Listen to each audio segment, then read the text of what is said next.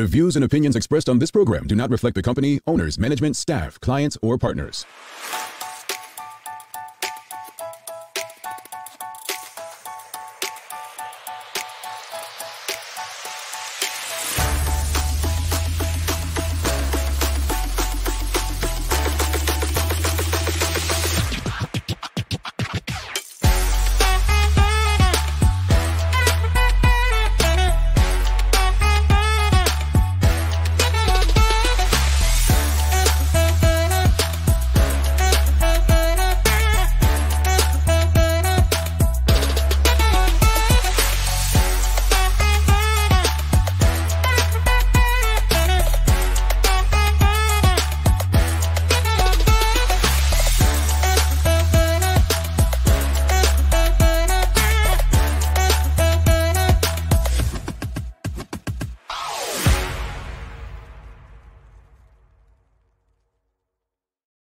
It's Tuesday, the 11th day of April, 2023, and it's someone's birthday today. We'll get to that, but welcome to Bermuda's Daily Talk Show. It's the Daily Hour brought to you by the BAC Group of Companies, Medical House, and Lindos. I'm Jamal Hartman. He's Larry Marshall Jr., and Maya Palacio will be with us in a bit to bring you the latest in her news break, brought to you by People's Pharmacy.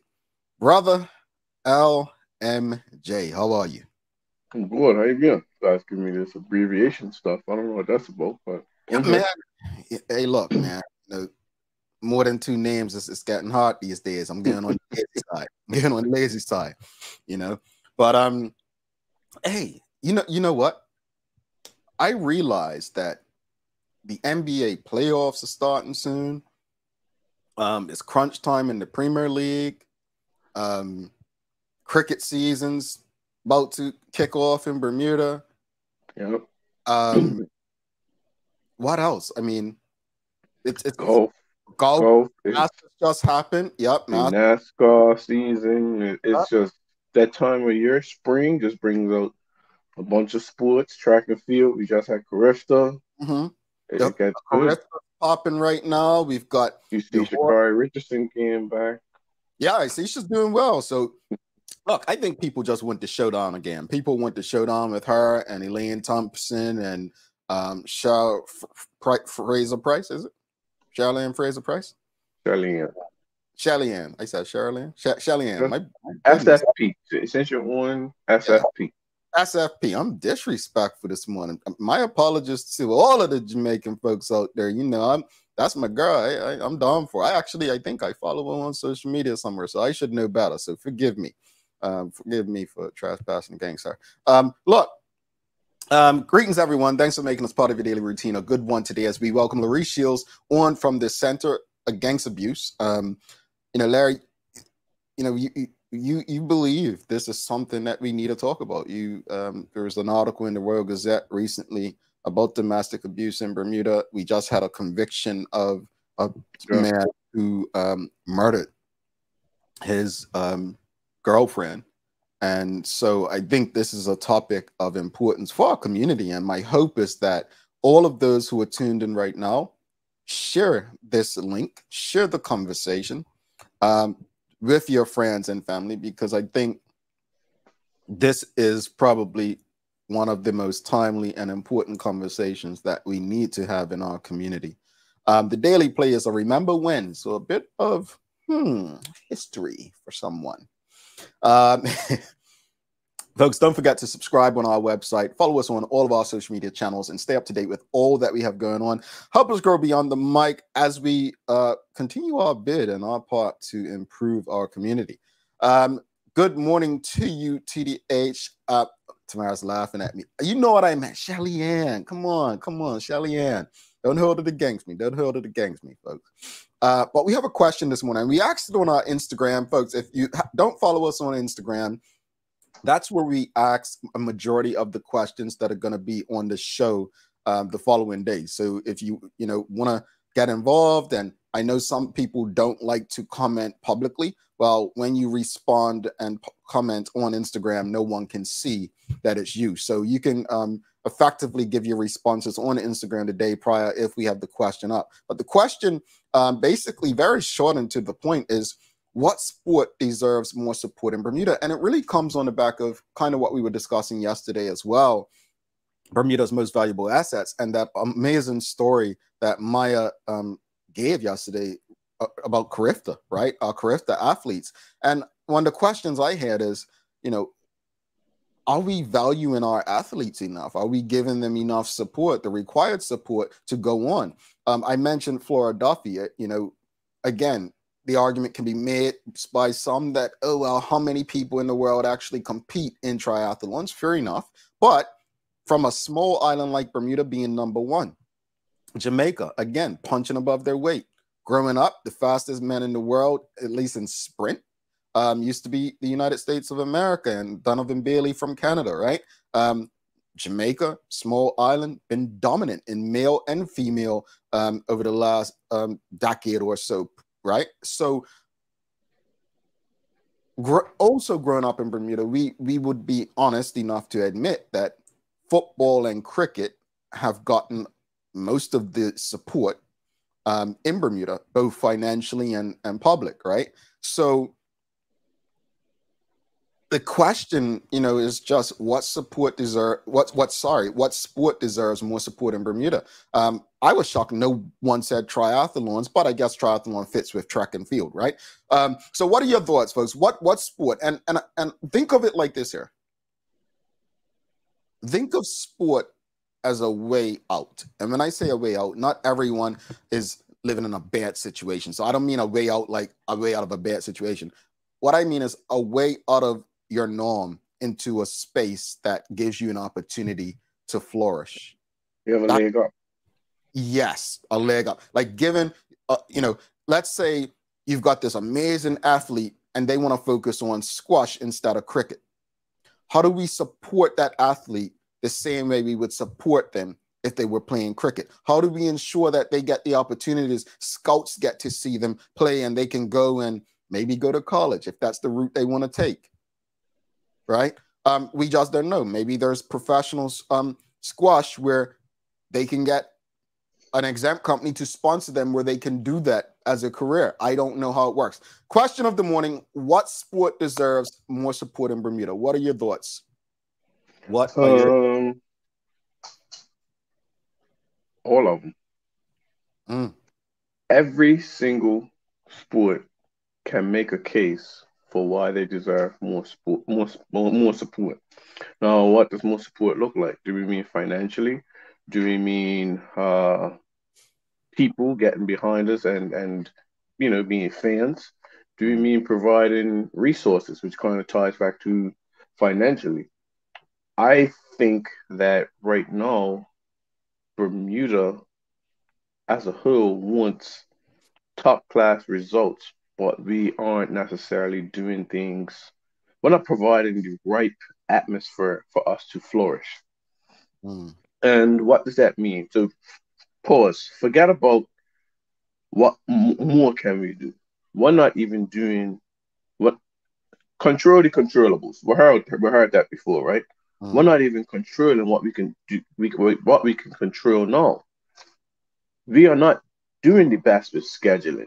We are not doing the best with providing pickup for athletes afterwards or for things like that. That doesn't cost money, or you know what I mean. That is something that we could control right now. I don't think we need more support from that. So I would like to see that going forward, along with more support, and of course, support really it comes down to dollars and cents and how it's allocated properly. I think we really have to look at that. Well, I set it up, and I could tell you that you can tell he and I were friends behind the camera, but I set it up like that because I didn't define what support was. So Larry kind of broke it. Like, it's at the end of the day, let's not be fools. Support comes down to, what did you just say? Comes down to dollars and cents. Yeah. Dollars and cents. So that's the overall question we're asking. We're not just talking about support going and waving flags and stuff like that. At the end of the day, what sport deserves more financial backing? But again, we're leaving it up to you to decide. But what sport do you believe deserves more support in Bermuda? And I'll go through some of the Instagram replies. Larry, while I do that, do you pull them up? You want to go through some of the comments we have up here? Okay, yeah, we have, sorry, Sean D. Shields. It all depends on the sport and who the participants, as football and cricket in Bermuda doesn't get similar financial support as rugby. Some may argue different, but I take your point. Samcat Place, track and field. Definitely a leg up towards scholarships overseas so students can get their education and work on their talent or craft at the same time. Swimming and soccer too. Good point. Remember, track scholarships are reducing. The academic way is the best way for scholarships nowadays. Yeah. And from Karen Simmons, track and field and racket sports, tennis, squash, badminton, lacrosse. Yes, I all agree. Again, I think every sport can make a strong case for it. But yeah, I definitely agree with that. Lacrosse in Bermuda? Karen, do we do lacrosse in Bermuda? It's I'm pretty so sure rare. we do. Yeah, it's rare. rare. Oh, okay. But I'm sure we do. All right. So there's responses are similar to what we got on Instagram. So Instagram first response was track and field. Simple. Just track and field. Another response, this was interesting. Women's girls cricket. Women's girls cricket. Another one, if I had to pick one, track and field. The person said all, like you, but if I had to pick one, track and field. Another person said track and field, swimming, tennis. No. There are people who are saying, with all this ocean, why don't we put more money into swimming? Well, one of the reasons, folks, is swimmers don't train in the ocean. They train in pools. I actually used to think like that until someone explained my ignorance. They're like, Jamel, swimmers don't train in the ocean. And it really made me catch myself. Like, just because we have, rocks or cliffs that people can jump and dive off of, divers are not training there. They're training in pools, which is why facilities are so crucial to certain sports. So that's interesting. Motocross racing. Someone said motocross racing. Another person said track and field and or racket sports. So racket sports could be tennis. It could be squash, right? Racquetball. Here you go, Maya. Someone said women's field hockey. Not field hockey, women's field hockey. Another person said sailing, squash, and rugby. Well, sailing, which we know has been a big thing in the news, especially since 2017. Another person said motorsports. Another said football. And then someone said free diving. So those are some of the responses that we've received so far. Any thoughts on those ones today? Again, I agree with every single person's one. We need to invest more. I think looking at it from a macro level, we have to find a way, and when I mean me, the people who works on our behalf, the government has to find a way to invest in these sports. Now, I really think that they have to find a way to form corporate partnerships because let's keep it real, the reinsurance capital of the world is Bermuda, and there's resources that I think it has to be a partnership with them. The other thing is to get the results on these investments will take time. Just like any other business, the first few years of business, you're not going to make a profit or you're not going to do this. You want to see returns on these sports investments in 10, 15, sometimes 20 years. You'll reap the benefits, but the community will do better. I think sometimes we want this. We just gave $10,000 to the Carifta athletes and we want to see 60 medals. That's not how it works. You have to have a continuous ruling investment and building infrastructure, getting better coaching, better minds, and then eventually we should see better results. But I think we want that immediate thing, and then we want to compare ourselves to jurisdictions that, one, do get it right, and two, invest better than us. I like what you just said. Compare ourselves to jurisdictions that got it right, because after Jamaica made it to the World Cup, in '98, I think it was. What Yeah. did Bermuda do? Oh, well, let's see what they did. Trinidad next, same thing. Yeah. Jamaica with the track athletes, folks. It didn't happen for Jamaica overnight. It didn't happen for Trinidad overnight. And I think we're looking for these quick fixes, and it's just not going to happen. I know that in a Bermuda sense, we keep talking about the amount of professional players we have in football now, right? Mostly at the lower league levels, if we're honest. Well, these countries like Jamaica, Trinidad, they've had these players doing this for years. Yeah. Years. So we're getting into that space. It's not to discredit those who are making progress. It's just really managing expectations and being realistic about where we are. Now, if we want to take those next steps, then we have to honestly support. It takes, at the end, folks, it does take money. Yeah. And, we may be at one standard and we're looking to get to a higher standard, but right now, maybe we have to creep before we get. And I think we don't see it. We just say, hey, well, we should be running like Jamaica. Okay, well, Jamaica's infrastructure for track and field has been defined since forever. And yes, I know we used to compete with them in the 1970s, but things have evolved. They have evolved. We haven't evolved. We Mhm. have certified track and field coaches within the schools. Yeah. All schools have gym teachers that aren't certified, most of them, that do it. Now you can say, oh, well, they need to get certified. They can get certified in every single sport. It's just not possible.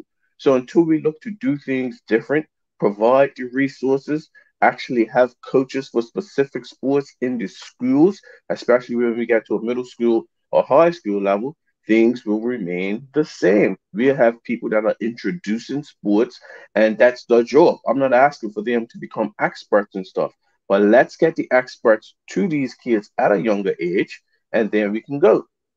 You make valid points, and something that I want to emphasize, and I hope people pick up on. The gym teacher is not a coach at every sport.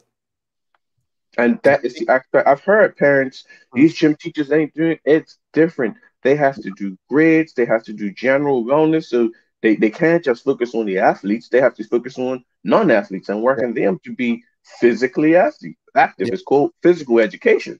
yeah. You know what I mean? Like, I so always wondered how we had a Canadian gym teacher when I was in primary school, and well, how much he really knew about cricket. And I was a cricket fanatic back then, but and it's not. I'm not disparaging him at all. It's just always wonder because it's not a major sport in Canada, right? yeah. I believe he was Canadian, by the way. I believe he was. I mean, I probably trust him more in hockey, the ice kind, rather than cricket. Yeah, and if Yeah. we needed an ice hockey team, he would be that expert if he knew about it that we can bring in and they learn from. So, you know, it frustrates me because I think we get it wrong at so many of the foundational levels, Mhm. and we're always trying to fix it and pick it up.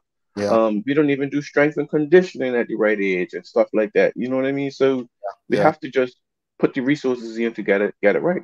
Folks, what are your thoughts? What sports deserve more support in Bermuda? We've had some fascinating responses. Free diving, which I found interesting. That's something because to me, free diving is not just physical, but um, it's environmental, right? It's something more to it than just the sport itself. I don't understand it totally, but it seems like it's more to it just than the physical. So what are your thoughts, audience? Is there a sport that comes to mind? I mean, motorsports. I've heard people mention motorsports. Now, while motorsports may not have scholarship opportunities, with the right support, they can definitely go places with it, right? They can, again, financial backing, they can probably make it overseas to compete. Yeah, I agree. And it's the same thing with so many other volleyball, like so many things that we don't necessarily see. A lot of the Olympic sports, weightlifting, these are different things. Golf, it's so many things that we can make a case and argue from. But if we continue to approach it from an amateur standpoint, it Mhm. will not get better. Yeah, I find it interesting also. No one said netball. No one said softball. And the reason they come to mind for me is those were the sports my mom played. So those were sports growing up that women dominated in Bermuda, but no one has said netball and softball that they deserve more support in Bermuda. You know what I found interesting about softball is they don't have a fast pitch softball league. So how can we have not anymore? So how can we get scholarships if we don't even have a fast pitch We only have softball league? We really? only have slow pitch. When my mother played, they had fast pitch and slow pitch. Interesting. You get what I'm saying? So I get why no one's saying softball because how are we going to send footage out to a coach with soft? You know what I mean? You have to learn. We have to bring back fast pitch. Let's go to the comments. I see you got one. Very interesting. I agree. Sorry, this is not the one I was looking for. Sorry. Bermuda government is broke. Therefore, partnering with IB sector to provide financial support is to improve the quality of local sports is a wise move. I would agree, but I also say we need to be on our government to provide the right legislation for these athletes. Here's the thing with the private sector, and I'm all for it. I don't think that government they don't have the money to sustain the financial support. I believe the private sector should be backing our sports organizations and groups. Now, people have said for years that the reason the government has to give so much to football and cricket is because the private sector supports maybe sailing and other sports, right? And I always said, reputation-wise, then let's clean up our reputation. Let's clean these sports up. Let's change things. Sometimes cleaning it up means, you know what? I've been ahead of the top of this organization for years. Maybe it's time for someone else to take it in a new direction. People don't want to let go of position. I don't know. What I will say is, it just goes back to black media, right? People with money support what they feel like it. These sports can probably benefit them as well, but they choose not to pay attention to them because it's not in their interest. So I think the private sector, there's an issue there, that an elephant in the room that we've failed to address. Yeah. And I'm very interested in having more in-depth conversations about that. All right, let's go to these final comments before we bring Maya in. Michelle White says, I would say water sports such as rowing in general to take advantage of our ocean and accessible to all. There should also be development programs for each sport. Laurie Shiell says, Larry is spot on regarding providing the sporting fundamentals and expertise at an early age, as this is where it all begins. Renee Simmons says, basketball, there was a league here. I believe it still is. It still is, yeah. Nicole Walker says, boxing. Yeah, another one I was interested in. No one said boxing.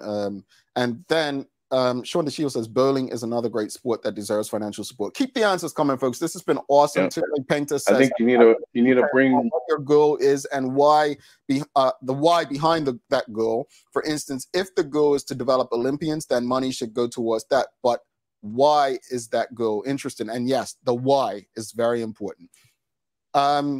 Maya's itching to get in on this, Jamal. Let's bring Maya in before we get in trouble, folks. It's time for Daily News Break. You know what? Maya wasn't supposed to be here today, but she's here. She's a warrior. She's a soldier. Folks, many of you wouldn't have showed up if you were Maya. You'll find out why after this.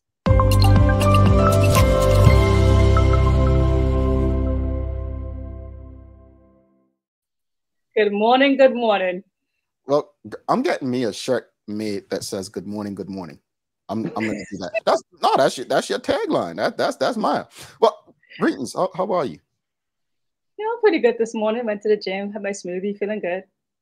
Why are you showing off? Like, I mean, it was raining. I couldn't go outside the garage. You know what I'm saying? Like, but I'm glad. Sounds like a you problem, but you know. Yeah. It is. My smoothie too, Maya. Wow. They drop it in the end. Maya, yeah, like my teachers. Wow, giving him credit. Although you said he did something to you, made you run too much or whatever.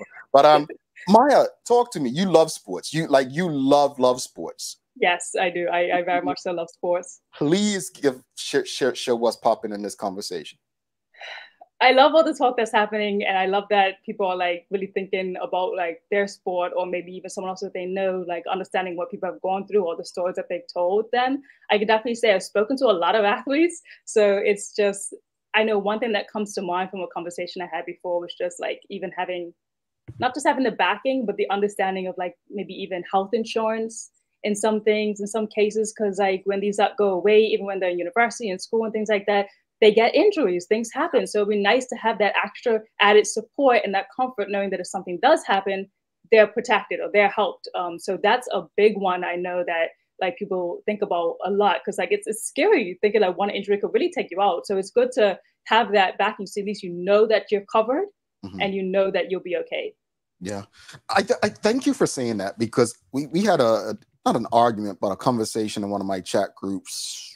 I want to say sometime last year. It was about the Bermuda national team and just local football, and people saying, no, of course guys are not going to train and give their all in amateur football. They don't have insurance to cover that. Some of these guys don't even have full-time jobs. That they're contractors or they're self-employed, and we don't think about stuff like that. The college aspect, right? There's the chance that injury changes everything for your whole trajectory. So I think it's very important in terms of how we support. Now, what I thought Larry was going to bring up, which now Maya's triggered my mind, is I don't know how it works. So forgive me, folks. Maybe Larry could shed more light, or you, Maya, but I don't know what it stands for. NIL, where players and athletes in college in the US can now be paid, right? So now there's another opportunity beyond scholarships for, if you get a scholarship to a school, you can also get financial backing from a company per se, right?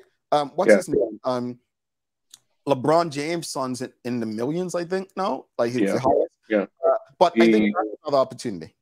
Yeah, the female basketball player Reese, I want to say her name is. She has a very good deal also. But I think you have to be at the top end of it. So nobody's going to invest in someone who is coming 140th, if you get what I mean. Yeah. So you have to be at the top end of it. But I think with this, like to Maya's point earlier about insurance and peace, those are the types of new initiatives that I would like to see our government taking place. Posing in pictures and stuff like that, that's not going to help us. Can you get in the room and get these insurance execs together to kind of say, hey, we will insure the national team for the next 5 years? That's the type of things that we need, not meaningless things. You guys are actually getting me a little bit hyped right now on my chest. I'm like, this is the type of stuff that we need. And because I know that there have been national players that are working in those spaces now, and they know what it takes and they know how hard it can be. Even if you went away to school on a scholarship for it and now you're in this position, think about what you had to go through. Like I remember in my first year, I actually tore my ACL playing field hockey for Dalhousie, and I thought it was over. Life was over. Like I thought my sport career was over, and it cost like $1,000 to get me on an ambulance to the hospital that was like 2 minutes away, and my mom and I had to cover it. It was a mess. It was hard, and so it was just like it's a lot. Especially being an international student out there in different spaces, you don't get the same coverage as others do out there. So it's things like that we got to look into to help our athletes when they're out there. I know we're having a serious moment, but I don't have a poker face. But you're expecting a government that look, they take pictures, they travel on trips they shouldn't be on. Look, between the air miles and you're talking about it should be about the. It's not about athletes. It's not about Bermuda. It's about being reelected. They care about the picture book that they're getting released once the premiership's up. This is again, whatever's gonna get them elected. That's what they care about. So I'm just. I mean, in all honesty, I know we gotta go, Maya. I'm sorry. It's gonna take more than these guys, these people. My last point, but that is where accountability comes in. If I am a sports person and that's what I'm really into, and it's my passion, I need to come to my government and say I need these things to happen. It's all about accountability. Our elected figures, we want legislation. We want legislation that will assist the people going forward.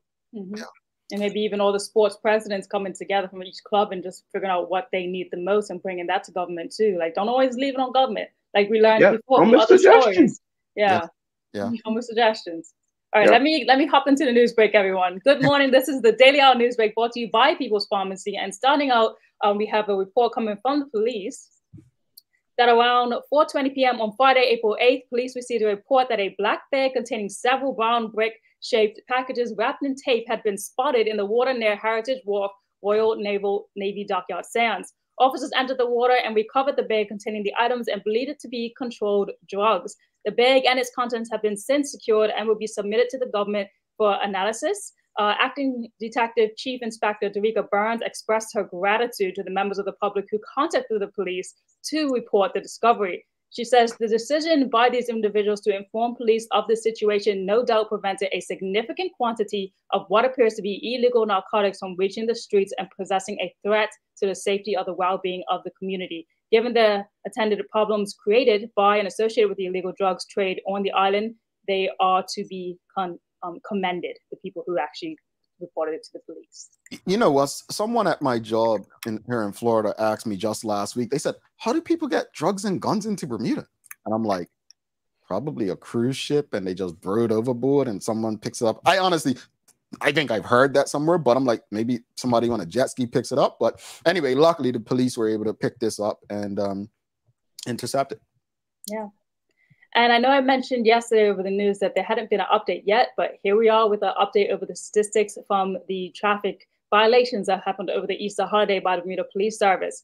So you're looking at what has come from the 5 p.m. on Thursday on the 6th of April until 5 a.m. Monday, the 10th of April. Yesterday, there were 23 people arrested, consisting of 11 for outstanding warrants, 8 on suspicion of impaired driving, 1 for intruding on a privacy of a female, 1 for willful damage, 1 for being drunk and incapable, and 1 for breach of peace. Additionally, there were 31 stops and searches conducted and 72 traffic tickets issued.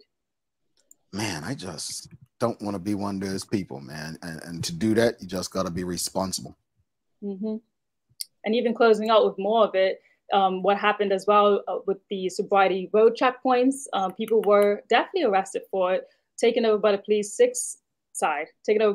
There were 2,620 motorist engagements over the weekend. An engagement is where a motorist is stopped and a sobriety assessment is conducted. 12 motorists were tested on a roadside sobriety testing device.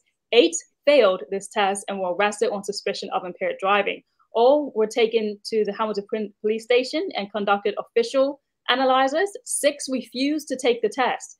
1 failed and 1 passed. As a result, the person who passed did get to leave without any charges. The others will be going to magistrate court soon. And in addition, during the roadside sobriety test, what you see right here on the screen, exercises, 6 people were arrested for outstanding court warrants and 46 moving violation tickets were issued for the following offenses. As you can see up on the screen, the highest offense was unlicensed vehicle at 13. The second was tint on the windows at 12.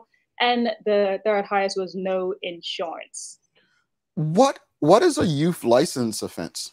I did put some thought into that. I believe that a youth license offense, because there are still violations. You can't tow anyone if you're not 18 years and over, and you also can't be out on the roads, I believe, after 1 a.m., something like that for youth.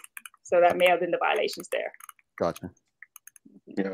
I'm not surprised about the unlicensed and uninsured. I think that number's going to continue to stay high because when money is tight, that's people's just not going to relicense their car and bike, but they're going to use it. Yeah. Interesting. Yeah, that's true. Trying to close up the news as fast as I can here so we get to our important conversation. But a reminder from the Monetary Authority, the Bermuda Monetary Authority is advising all Bermuda residents that the use of horizontal cash will be retired and will no longer have value as a legal tender after the 31st of December. I know that might seem far away, but the days come quick. So make sure you are retiring all those monies. We urge you, they say, to check and see if you have any horizontal cash that needs to be disposed or exchanged of by the deadline. So there it is there. Make sure you can give it to your banks as well. Oh, I'm about to check my pockets. I'm dead. Let me check it for you. I can check it for you. I might have Bermuda money that I haven't, been using because I'm not in Bermuda all the time. But anyway, all right. Sorry. Thank you, Maya, for that. No problem. Trying to close up the news with some upcoming things that are happening. The Barclay Institute will have a showcase of The Greatest Showman on Saturday, April the 15th, 6:30 at the Barclay Institute. So if you haven't heard about The Greatest Showman, it is a musical. So I'm going to be quite impressed to see how well the students do in this, because some of the notes on those songs are quite high. But yeah, the Buffy Institute Drama Department is putting on The Greatest Showman. All righty. How's the weather looking? The weather for today is looking like early clouds and showers giving way to a brighter day, hopefully. And we have a high of 67 degrees Fahrenheit. All right. Days of the year, Bert, what you got? Today is World Parkinson's Day. Just another day to bring awareness to this disease and try and just bring more awareness to it. Yeah. All right. Well, it's also, as you can see from the audience, it's happy birthday, Maya, from Karen Simmons and Jackie Eve, and Tamara saying happy birthday, beautiful. Keep shining. Kenton Truck, happy birthday, Maya. Well, when Mal and I will sing. Yeah. That's okay. Oh, good. No, you don't want the song? Come on, I mean, I didn't give you a joke today, but you know Thank what? heavens, that was my gift right there. Wow. Okay. I guess we could take back the gift this weekend. Well, you have a little something from us. So let you know, folks, we're going to share a little video that all of us from TDH sharing our love for Maya. Happy birthday, Maya, my Aries sister. Just wanted to take a minute to wish you many more blessings and many more laps around the sun. It is a joy to watch you grow. Looking at where you started on the show and where you are today, the time and effort that you put into every story is so commendable. You deserve nothing but the best on your birthday. I hope you have fun. And the next time I see you, champagne is on me. Hey Maya, just wanted to wish you a very happy birthday. Hope you have a great one. You're one of Bermuda's rising talents as in the journalist space. You're a very valued member of the team, and it's always a pleasure working with you. Happy birthday, Maya. Good morning, good morning. Keep being the talented, industrious, fabulous woman that you are. I am so proud of you. You are such an inspiration, and I know that bigger and better things are in store for you, so just keep shining. Much love, love and life. Oh, and I can't wait to finally meet you. Hi Maya, happy birthday. Wish you nothing but the best. Continue to do what you do. I admire you very much for the way how you handle yourself and the message that you got out to the Bermuda people. Enjoy your day. Hi Maya, happy birthday to you. Happy birthday, Maya. May you have continued blessings and enjoy what the new year has to offer. Happy New Year, Maya. It's really a pleasure to do this show with you, the Daily Hour. Seeing you grow in this space has been awesome. The dedication and commitment to your craft is second to none. Honestly, wishing you the healthiest, happiest, and most prosperous year yet. And let's go kick it at the Katy Perry concert this weekend.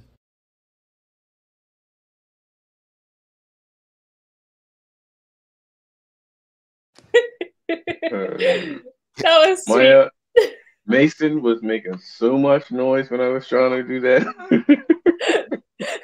I was like, look at Marshall's face all the way up close to the screen. I heard it in the background. I'm like, the music will cover that. But yeah, we're going Katy Perry said day, folks. I'm probably gonna be sitting, her and Tamara be jumping up and down. So that's our gift to you, Maya. To go. Are you one of those like really crazy people singing and going crazy in the crowd? Yes. Oh. Mosh pits and all that. I'll do mosh pit. Don't. No pushing. I don't. So I'll be that guy sitting there and just, you know, on my phone wondering what the hell did I get myself into. But Maya, honestly, happy birthday to you. Make it a great, awesome day. As you can see, the audience showing you love, folks. If you see Maya out there today, show us some love. No touching. No touching. No touching.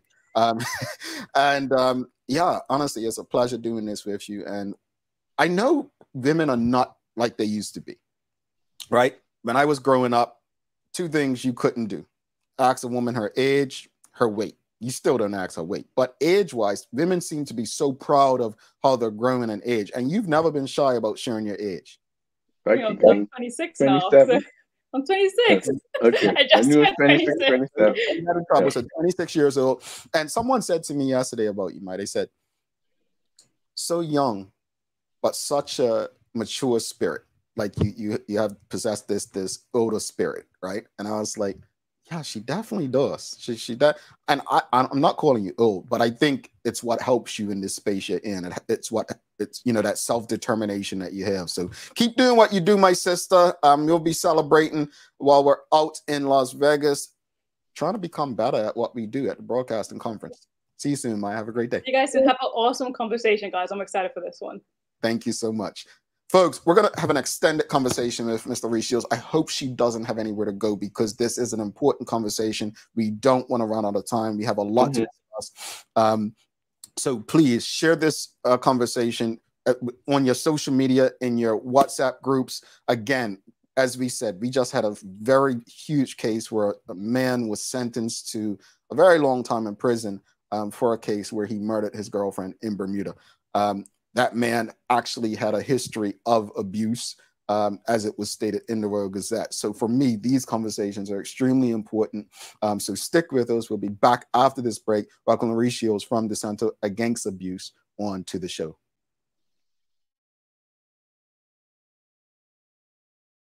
Let's face it, life can be a little wild, but shopping doesn't have to be. I choose People's, so that whether it's a prescription that needs to be filled, a toy for my little terror, or a gift for a new addition to the family, we'll see about that.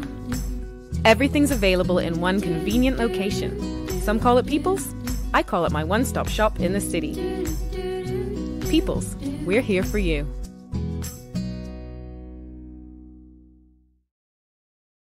Welcome to the new bulk store, Lindo's Next Level. Wake up in the morning with enough coffee to keep you running throughout the entire day. Your pet at home deserves the best. Stock up on dog food to keep your puppy happy. Need a quick, tasty lunch at home? Your chicken nuggets will be jumping right out of the freezer. What's a movie night without popcorn? You can never have too much. Lindo's Next Level. Why go anyplace else? Mom's celebrating her 70th birthday next month. Have you noticed her age is catching up with her? Yeah. Plus, she's having a hard time getting up and around like she's used to. I would sure hate to see her fall. At Medical House Limited, we can help make life situations easier. We have electric beds, motorized scooters, bath stools, walkers, you name it. Mom's been real good to us. We'll get her birthday and Christmas gifts from Medical House. Medical House has relocated next to the Dandytown Field, number 6 Bakery Lane, Pembroke. Telephone 292-3622. Welcome back to The Big Show. Larry Marshall Jr. I'm Jamel Hartman. It's the Daily Hour brought to you by the BAC Group of Companies, Medical House, Lindo's, and People's Pharmacy. Folks, don't forget to subscribe on our website. Follow us on all of our social media channels to stay up to date with all that we have going on. Help us grow beyond the mic as we do our part to continue to improve our community. Without further ado, let's give a warm TDH welcome to our guest for the day. We've got Laurie Shiell from the Center Against Abuse.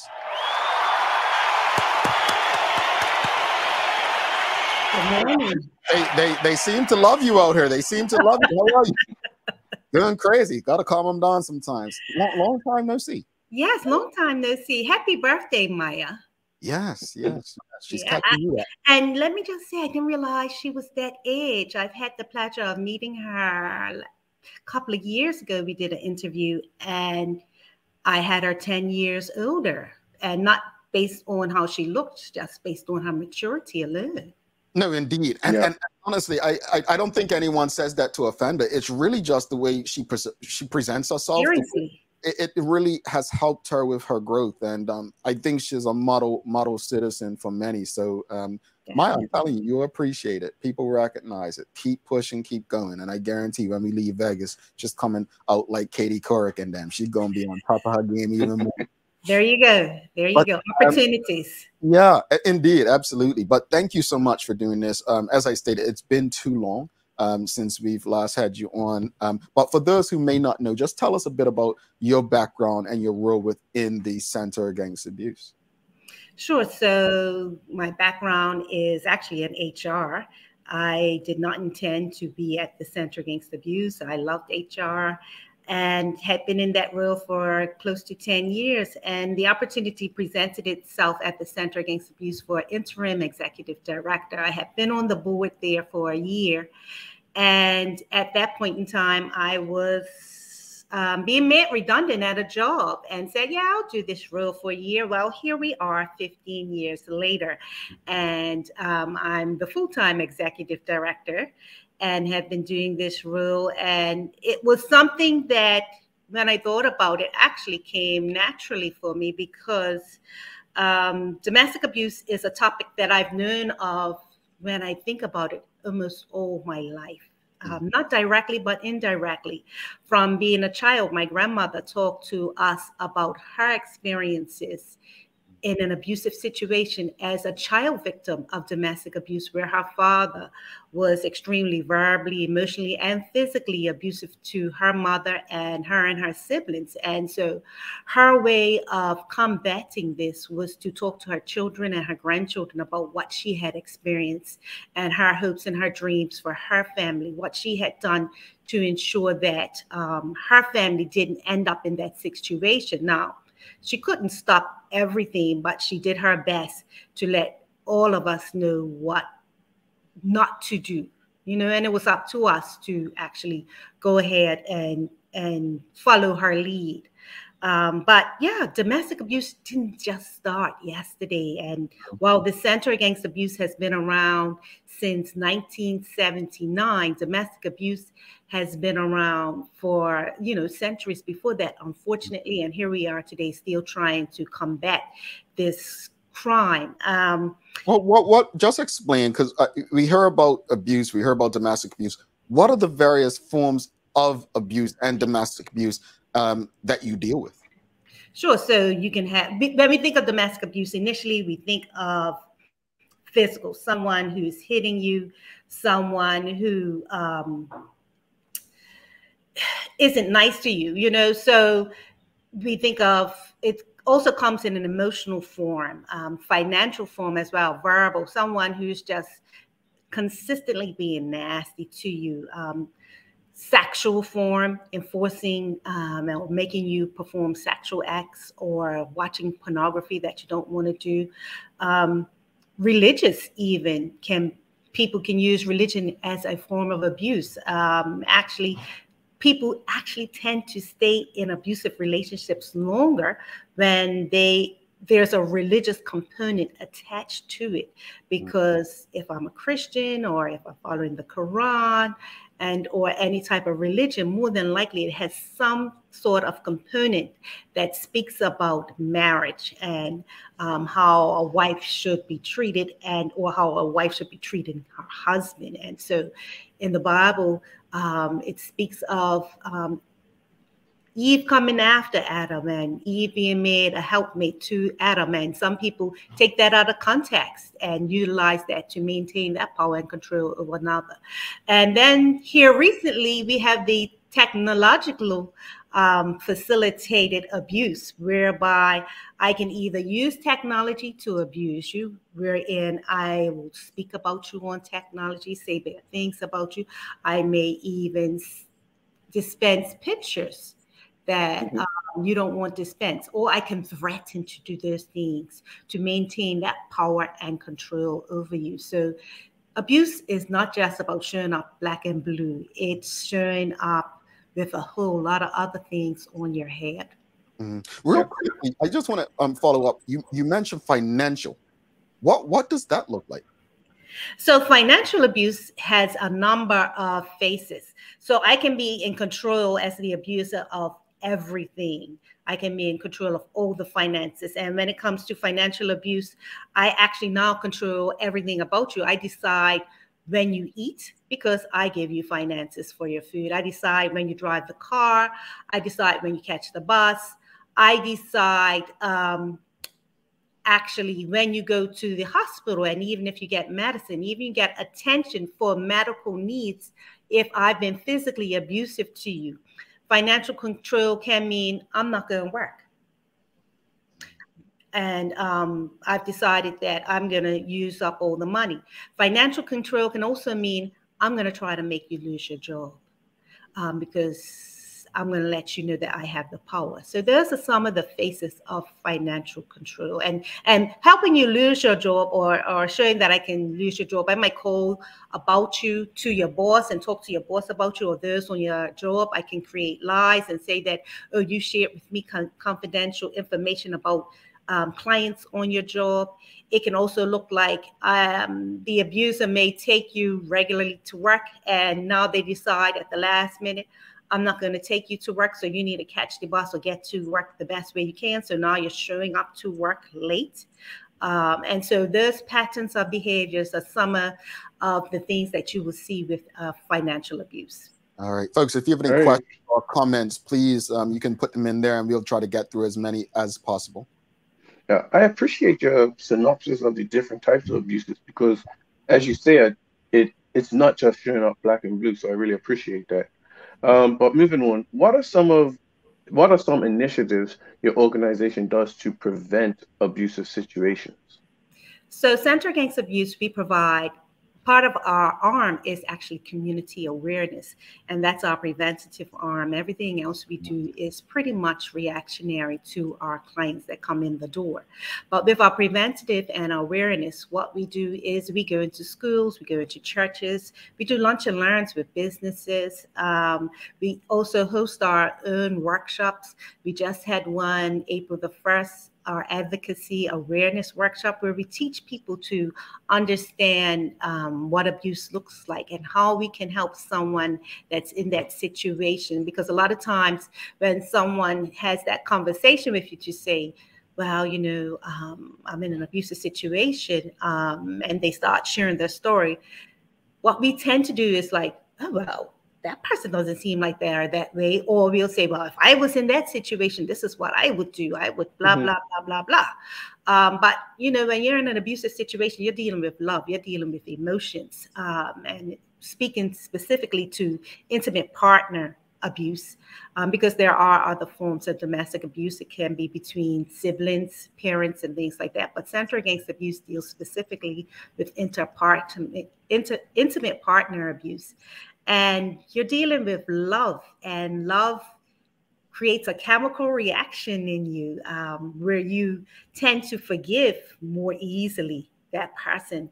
You tend to forget things that they've done.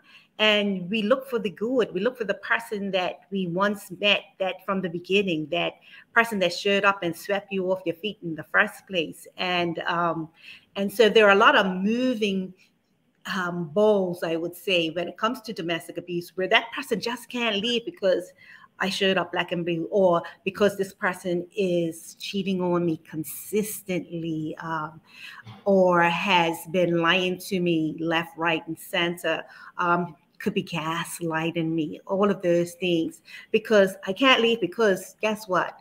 I'm financially tied to this person. Or I love this person. Or if I leave, guess what? My chances on risk of harm will increase, because that is the norm for individuals in physically abusive situation, where that abuser needs to maintain that power and control. So yeah, they may show back up and be sweet and be that person that you want them to be. But once they've got you back in their clutches, watch out, because they're going to turn up the abuse to let you know you can't leave me because I control you. They may start strangulating you, which is another form of abuse, wherein they determine, I decide if you live or you die. Oh, yeah. So what is the most prevalent type of abuse that takes place in Bermuda, and what's being done to address it? So emotional abuse is one of the most prevalent abuses that happen in Bermuda. And as I stated before, what we're doing is we are doing some advocacy training on that. And if you're interested in learning more about this, you can certainly contact us through our social media pages, Instagram and Facebook. You can send us an email at info@centeragainst-abuse.bm, and just put your name on our wait list, and I will inform you of any trainings that we will be having that you can be a part of. And so what we're doing Right now, we do have a campaign out that will be starting, and you will see some ads in regards to verbal abuse and emotional abuse, because these are some abuses that happen often, and people just think that this is normal. But when you're in a situation where you are too scared to voice your opinion to your partner because of the response your partner will give you, that's when you know that you're in an abusive situation, when you don't feel free to be who you are, to speak your mind, to have that opinion because you're fearful. That is when you know that that is in an abusive relationship you're in. And then there are so many people that are in that abusive relationship. And unfortunately, it doesn't just stop when you leave that person, because remember, that person's trying to maintain that power and control over you. And so they will now use the courts to abuse you. They will use, whether it's the divorce process, keeping you in the courts, whether it's child support, either taking you to court constantly about the child support or not giving you child support at all, showing up at your home uninvited at all hours, even stalking you. So those are some of the things that continue to happen even when the person has left the abusive relationship. But it is up to us as a community to hold abusers accountable, to stand up for victims. Too long we've created a society where we victimize the victims. And so we have to ensure that what we do as friends, as family, as co-workers, as teammates, is that when we see abuse happening, that we stop it. When we see systems that have been put in place that actually re-victimize the victim, then we have to bring that to people's attention and stop it. One of the things that we had lobbied for was that in Bermuda, when it came to immigration said, if you're a spouse of a Bermudian, then you have to stay in the home. If you are not living in the home, then we will remove your work permit from you. We will remove your spousal letter from you. This was keeping non-Bermudians in abusive situations, because now I am tied to this person, because if I leave the home for my safety, I now lose my job. Yeah.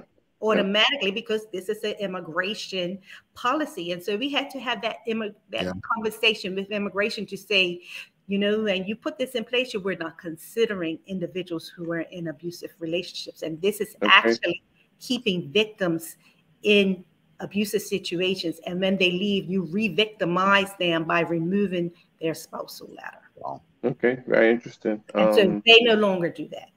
Yeah, that's good. Great change. If someone's in an abusive situation, what steps should they take to deal with it? So one of the steps that they should deal with to do is contact Center Against Abuse. Let us help you get out safely. We can work with you to get a protection order if need be. We can even talk with you about counseling, because a lot of times people don't realize the trauma that abuse has had on it. And sometimes it can be triggering, whether it's a scent, a smell, somebody said something, or even a particular place that you may cross and you realize, oh, an incident happened there. Here I go again. And so we want you to be your best. We want you to recognize that you are better than the abuse that you may have endured these past years or even few months, and how that plays a part in your psyche and who you are. And we work really hard with you to get you to the space where you know who you are and you're a better person. You're in a safe space. You have hope again, and you know that you can not just end this for yourself, but end this for your family as well. Indeed. We've got some questions from the audience, folks. If you have any questions or comments, please send them through. We'll do our best to get through as many as possible. Media Maya, she's asking, how do you get people to recognize that they are abusers? You talk to them about what you've seen, what you've heard. And, most abusers know they are abusers because most abusers do it behind closed doors. They wouldn't do this in front of family, friends, or co-workers. most abusers do these things behind closed doors, and they're only doing it to that individual, that specific person, that target. You don't see those behaviors being displayed upon other people. And that's how we differentiate someone who's abusive and someone who actually is just angry. Angry people, they're going to be angry with everyone, but an abuser will just have that specific person that they will speak to like that. And so what we can do, especially if we're a friend or a family member and we see or we hear about it, is that we need to call that person out on it. Like, what are you doing? Mm-hmm. You know, show up as man in particular. Show up when you hear your neighbor, knock on the door, ring that doorbell just to stop it. Yeah. You know? It's important for man to show up in those spaces, whether it's the man that's abusing or the female that's abusing. It is important for men in particular to show up, to speak up, and to have those conversations. A lot of times, man, we don't have those conversations. Yeah. Nicole Walker says, today was the last time Chevelle Dillon Burgess was seen in 2020. Do you think enough is being done to protect those in abusive relationships? How can we as family and friends assist? Wow, that's a big question, because when it comes to abuse, it's actually up to the victim to speak up. It's actually up to the friends and family that know about it to speak up and encourage the victim to say something, because no one can do anything until that victim actually speaks up. And when I say no one, I mean police, courts cannot do anything. We can't go into the courts on behalf of a victim and say, oh, I know that this has happened, A, B, C. I need the police to do this, that, and the other. You can call the police and say, this is happening to a next door neighbor, or this is happening to a person, you need to come now. Someone has showed up to the job, you need to come now, those types of things. But it is actually up to the victim to press charges, to prosecute. And so we as a community need to support victims. And when they do that, one of the things that we've worked really hard based on information that we've heard back from our clients is that we've worked really hard with the Royal Gazette and other news agencies to stop placing victims' names in the paper, because that kind of re-victimizes them again when they see all their business out there. It takes a lot for a person to go forward, because they know that they're opening up their whole life story to the whole community. And so we are just asking the community to support those people. Let's stop gossiping about people and let's start supporting them, because a lot of times if I know that you're in an abusive situation, it now becomes gossip for the community. Let's stop all of that. Let's start working with the person to support them, to best help them and keep them safe. Mm-hmm. This is a very good question. Rosalind Famous, she's asking, are there any programs to encourage men to speak up about being abused by women? Yeah, men who are abused by women are some of the hardest victims to come across, that as well as the LGBTQ community, because when it comes to men, there is an ego about a male that just tells him that he's not a victim. He can handle this, whether it's he's being abused by a female or a male. And so getting men to even come to a session is hard, so that they can understand that they can be victims or be preyed upon by abusers. So just getting men to understand that that can happen to them and they can find themselves in that situation and that there is a way out is very difficult. But I believe that it starts from very young. We have to start talking to our children at a younger age about behaviors that are appropriate and inappropriate. And of course, at age appropriate ways along the way, not just a one-time talk, that's a consistent conversation over years. And I can say that it worked with me. Like I said earlier, my grandmother was in an abusive situation and she talked to me, I can remember probably from early as age 5. And every now and then she would have these conversations with me and my sister about her relationship and what she wanted for us. And these are things that we can definitely instill in our sons as well.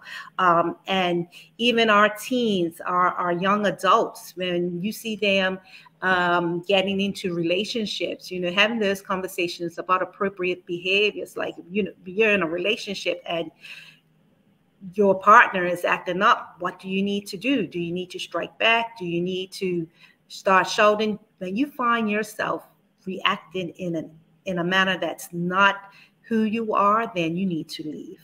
You need to remove yourself from that situation. And it's really hard for a male to understand that he's in a bad situation. I know the first person that I assisted with a protection order that was a male, and the protection order actually reads that you're fearful of this person. And then your guy right here was like, well, I don't need this because I'm not fearful of her. And so I had to explain to him, you actually are, because you're fearful of what she will do next. That's going to provoke you to do something that's going to be extreme. Yep. And so when he saw it in that context, he was like, yeah, because that's why I actually came to you, because I just need her to stop trying to provoke me, because that's where we are. And so I think, I mean, and this must be said, I think the first form of abuse I realized in Bermuda was when we were fighting to end conscription, and the amount of young men that would come to Larry Marshall Sr. that had been abused. Certainly some of those cases made it to the news through courts and so on. And what you're saying sums it up a lot. Many of them didn't want to come forward because the argument was they'd be called gay if they found out they were abused by other men in the regiment. There were things that the abuse, because it was an abusive structure, that, oh, they're just saying that because they don't want to be there. That was one of the most extreme situations that I don't think got enough attention, but it was the first time I had understood male abuse at that time. But Karen Simmons, will close it out. She has a question. Kind of on the back of that, are you seeing an increase with males? Because the world's evolving, it's changing, right? Are we seeing more men come to terms that they should report? Like, are we seeing an increase in people coming to you for this? That's a quick answer. Yes, we are. This year alone, we have seen 5 men already who've come in for our services. Now, sometimes that can be the number for the entire year.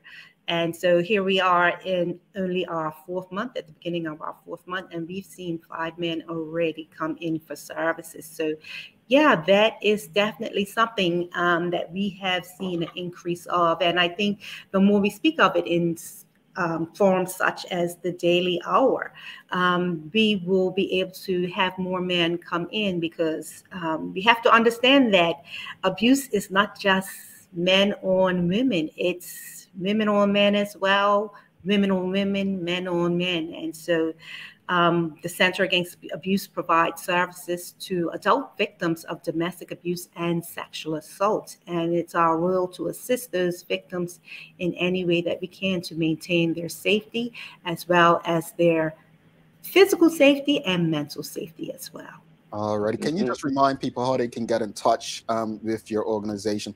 Sure, you can give us a call on 292-4366. We also run a 24-hour hotline. That number is 297-8278. You can send us an email at info@Center Against Abuse. We also have a website, centeragainst-abuse.bm, and we are on Instagram and Facebook. Laurie Shiell, thank you so much for the conversation, and please don't be a stranger. Don't make it long. We need to keep these conversations front and center. Definitely. And before I go, I have a question to the both of you as males. What would you do if you heard a situation or saw a situation going on where someone was being set upon, whether verbally or physically? What would you do? Yeah, I get involved. Depending on, it's difficult because, you know, does the aggressor then come on me and I have to worry about my physical safety? That always comes into play. I'm much different now. I have a family and I always think family first. But getting involved can be a quick shout, diverting, calling the police may be an option. So get involved doesn't necessarily have to be, hey, and, you know, put yourself in physical harm. But I think, you have to do your best to try and get involved. Yeah, we had a situation almost 2 years ago. Neighbor wife running out at 4 o'clock in the morning, and me, I was prepared to go out there, just share the one. I mean, white beat or whatnot, and no, you don't know if they have a gun. So it depends. I mean, where I'm at, and then the situation. But I think getting in touch with professionals at the earliest is probably the best, because one thing I was taught in St. John's Ambulance is heroes die first. You don't want to go out trying to be a hero when there's other options to actually mitigate the situation. So yeah. Definitely. And so one of the things that we teach is definitely call the police. Call the police immediately. That's their rules to maintain peace within the community. And so even if that means that you have to call that police a couple of times, look, I called 10 minutes ago, nobody's here. You keep calling back. If you have to call a couple of times a week, continue to make that call. If you know that children are involved, Department of Child and Family Services, it's our role as adults to report when children are in abusive situations. And so even just contacting DCFS and saying, listen, I hear a lot of stuff going on. I know children are in that home. Somebody needs to actually have a conversation with their family, do an investigation. And those professionals will be able to assist the individuals in that house. A lot of times people think, I don't want DCF involved because they're going to take my children. DCF does not want your children. They want to ensure that you are in a healthy space so that your children can grow up in a healthy space as well. Indeed. We've got to run. Thank you so much. And again, don't be a stranger. For sure. All right, Laurie Shiell, folks, if you appreciated that conversation, please give us a thumbs up, a love, a like, and please share these conversations. You never know who you might be able to assist. Stick with us. Don't go anywhere. Ordering from ER Fisheries has just gotten simpler. With just a few clicks of a button, you can place an order for next-day delivery or same-day pickup. Our ever-expanding list of offerings now include grocery pantry items, specialty meats, and bread and dairy items. We know things have been hard, and we're here to make planning for your next meal or party easy. Whether you're a vegetarian or a meat eater, we have what you're looking for. And best of all, it can be delivered to your door in 24 hours or less. Go to www.erfisheries.bm and check out our wide range of seafood, beef, lamb, pork, poultry, fruits, vegetables, and plant-based products, all available at reasonable prices. That's www.erfisheries.bm.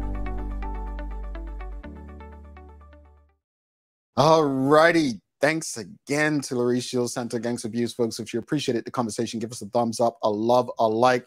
Thanks again to the BAC group of companies, Medical House, Lindo's, and People's Pharmacy for ensuring we can have important community conversations like this. It's time for the Daily Play, brought to you by Bermuda Trivia, now available at stores throughout Bermuda. Follow Bermuda Trivia on Facebook, Instagram, Twitter, and TikTok to find out why it's Bermuda's favorite trivia game. Larry, are you ready? I'm ready. It's a remember when, folks. You may need to help him out. We're testing his sports knowledge today. It was the Masters weekend. What year did Eldridge Tiger Woods win his first Masters tournament?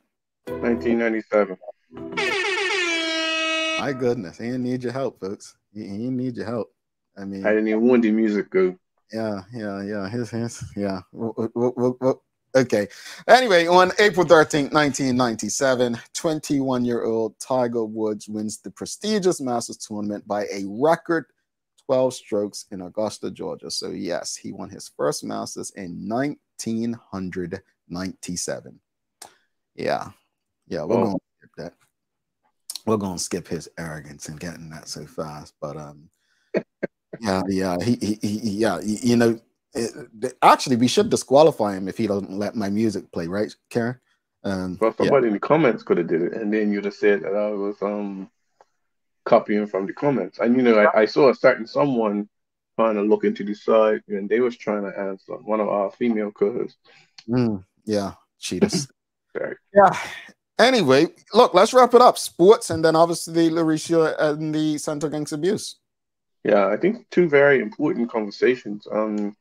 I think, as I said, everyone can make a case for the sport and what goes, but I think all sports need the resources, and we just need to keep striving forward, put pressure on the right groups of individuals to get these things done.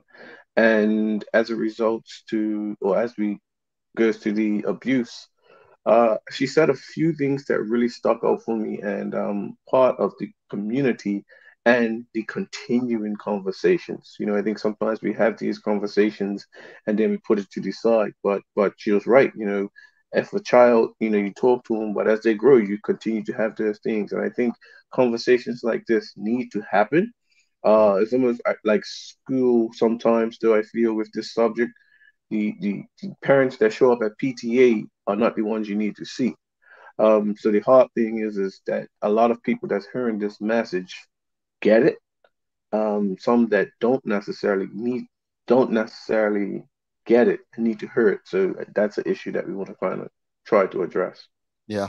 As far as sports, I definitely believe that we need to do a better job of selling ourselves in our sports. And what that may require is groups treating their sports like businesses. People want to do business with other businesses. So I think understanding business at a young age as an athlete, how to carry yourself, how to market yourself is probably going to be your best plan going forward. As far as abuse, I think one of the most interesting things, and I focused on financial abuse because we always think of abuse so many times as a physical thing or a verbal thing, but it's so much more than that. And it could be financial that leads to verbal or physical. I think there's so many different angles that we need to consider, and that abuse doesn't always just have this one look or feel to it. So grateful to the work that Laurie and the Center Against Abuse are doing. Larry, you got any daily inspiration for us? I do. And today's daily inspiration is brought to us by ER Fisheries. And we're staying on the Parkinson's Day theme. Your Parkinson's does not define you. Your strength and courage does. And that's by unknown author. Appreciate that, folks. Don't forget to subscribe on our website. Follow us on all of our social media channels to stay up to date with all that we have going on. Help us grow beyond the mic as we continue to do our part to improve the community, one conversation at a time. Thanks again to our partners, the BAC Group of Companies, Medical Helps Lindos, and People's Pharmacy for ensuring that we're able to do this with you on a daily basis. If all goes well, we'll be back to do this again with you tomorrow. He's Larry Marshall Jr. I'm Jamel Hartman, my friends. Please do make it a safe and a great day. We are out. Peace.